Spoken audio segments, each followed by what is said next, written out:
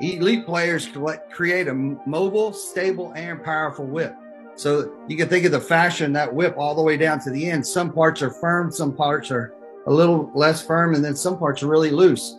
At the very perfect time for an elite athlete, they're able to turn that fascia on and off exactly when it needs to be. The art of an elite coach is the ability to see those adjustments, where those adjustments need to be made in their players. So they're so in tune with their players, they can tell if they're tight in an area or not.